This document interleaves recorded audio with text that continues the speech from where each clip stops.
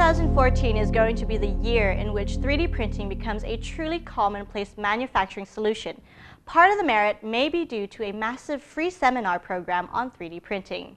3D Systems is calling on its global partners to actively promote and communicate the new possibilities made available by the 24 new industrial and consumer models presented between December 2013 at Euromold and January 2014 at CES.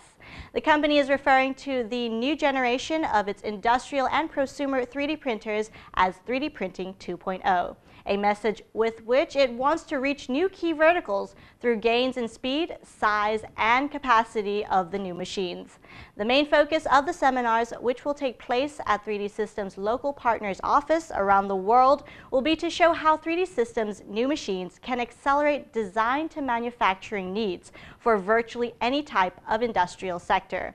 There will be seminars in the US, across Europe, as well as Israel, Turkey, the United Arab Emirates, Dubai, South Africa, Russia, Taiwan, and China. Between March 22nd and July 24th, there will be a total of 324 seminars, and all will be free of charge for all participants. This seminar series offers a great opportunity for anyone curious about 3D printing to find out more about what is coming straight from the people that are directly involved with it.